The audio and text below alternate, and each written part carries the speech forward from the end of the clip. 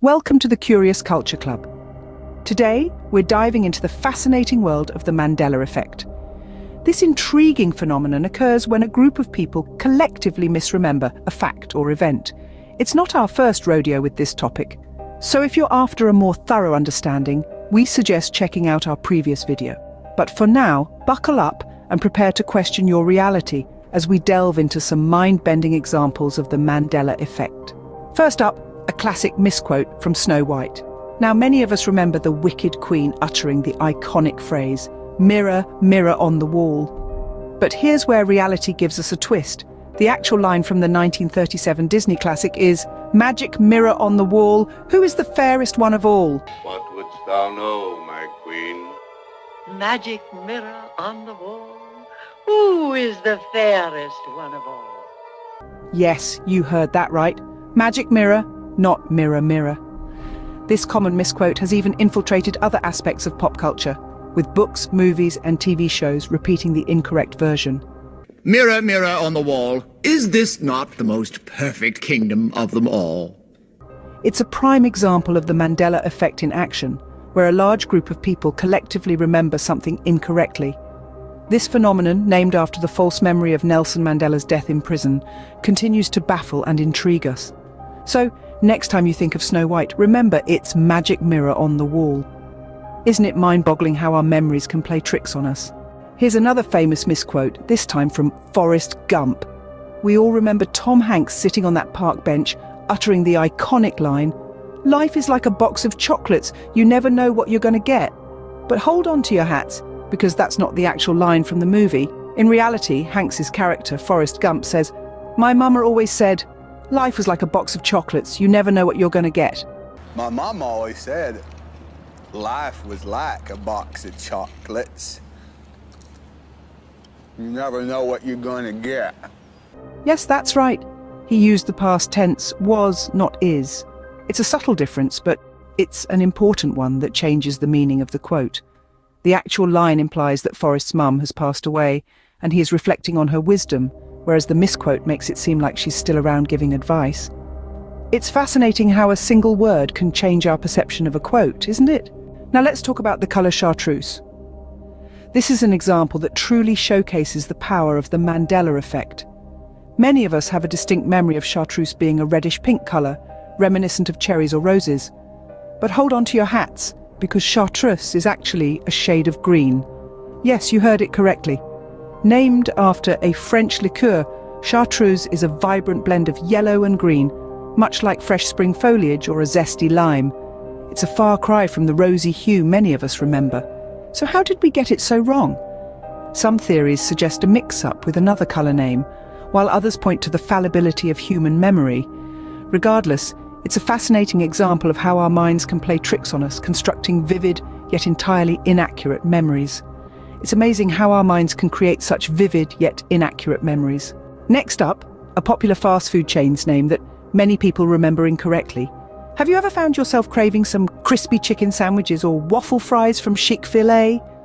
Well, you might be surprised to discover that the restaurant you're thinking of doesn't exist. That's right, the name of this beloved eatery is actually spelled Chick-fil-A. It's a common mistake, with countless people insisting they remember the restaurant being spelled without the K. But if you look at any sign, any menu, or even their website, you'll see it's always been Chick-fil-A. It's a subtle difference, but one that many of us seem to get wrong. This Mandela Effect example is a testament to how even the most mundane details can become a part of this fascinating phenomenon. So the next time you're in the mood for some chicken, remember it's Chick-fil-A, not Chick-fil-A. It's a subtle difference, but one that many of us seem to get wrong. Let's take a look at a famous statue, the Thinker. This iconic piece, sculpted by Auguste Rodin, is often remembered differently by many. Do you recall how the Thinker is positioned? You might be picturing him with his hand resting on his forehead, deep in thought. That image seems to resonate with us, doesn't it? It's a pose we ourselves might strike when we're pondering a difficult problem or question. But in reality, the Thinker's hand is not on his forehead at all. It's on his chin. Yes, his chin. It's a subtle shift, but it dramatically changes the statue's pose. The Thinker is leaning on his hand, sure, but not in the way many of us remember. It's one of those small details that might seem insignificant, but when you realize the discrepancy, it's enough to make you question your memory. It's a small detail, but one that drastically changes the statue's pose in our memories. Now let's travel to New Zealand, or at least where we think it is. You see, many of us have this mental image of New Zealand sitting pretty northeast of Australia. But pause for a moment and take a look at a world map. You'll find that New Zealand is actually southeast of Australia. Yes, you heard it right, southeast. It's a shocker, isn't it? It's almost as if the islands took a leisurely swim across the Pacific while we weren't looking. But alas, our memories have played tricks on us once again. This is another classic example of the Mandela Effect, where a collective misremembering occurs among a large group of people. Perhaps it's time we all took another geography class, or at least spent some time scrutinizing a world map. Because as it turns out, geography isn't always as straightforward as we think, is it? Next up, a common household product with a commonly misremembered name. You know that freshening spray that helps banish odours from your home? Many of us refer to it as Febreze. But hold on to your hats, folks. The actual name of this popular product is Febreze. That's right, it's spelled with just one E in the middle, not two.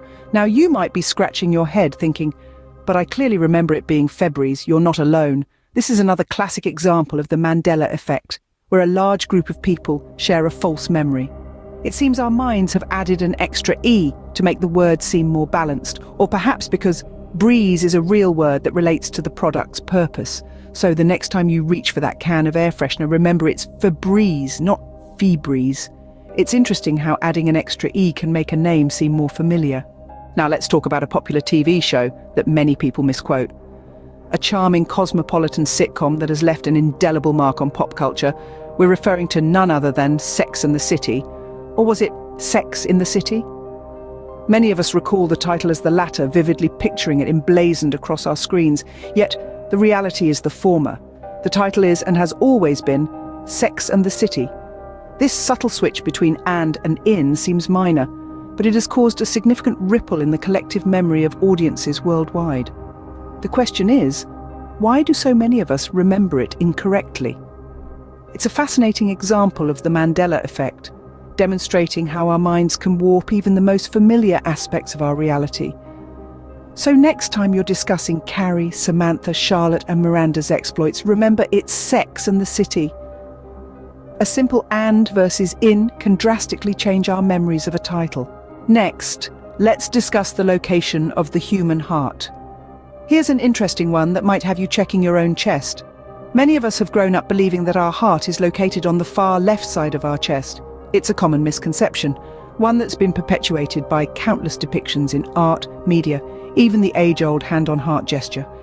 Yet if you consult medical texts, you'll find that the heart isn't tucked away on the left, but actually sits in the centre of our chest, nestled snugly between our lungs. True, it does lean a little to the left, but it's certainly not as far left as many of us seem to remember. So why the discrepancy? Is it a simple misunderstanding, a collective misremembering, or another instance of the Mandela Effect at work? It's a question worth pondering. It's fascinating how our perceptions can differ from reality, isn't it? Finally, let's look at a beloved cartoon series with a commonly misremembered name. We all remember Saturday mornings filled with the antics of Bugs Bunny, Daffy Duck and the rest of the gang. But do you remember the title as Looney Tunes? If so, you're not alone.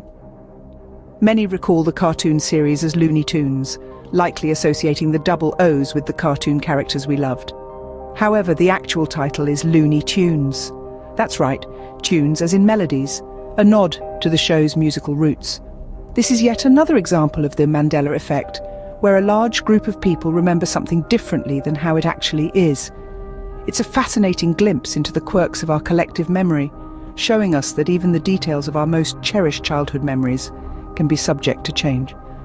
Isn't it interesting how our minds can alter even the most cherished childhood memories? And there you have it, some incredible examples of the Mandela Effect.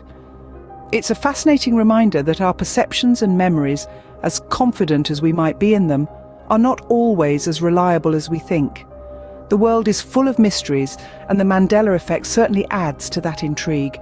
So remember to keep an open mind, question everything, and embrace the unexpected. Have you ever experienced a Mandela Effect moment? Share your most mind-bending memory or any other examples you know in the comments below.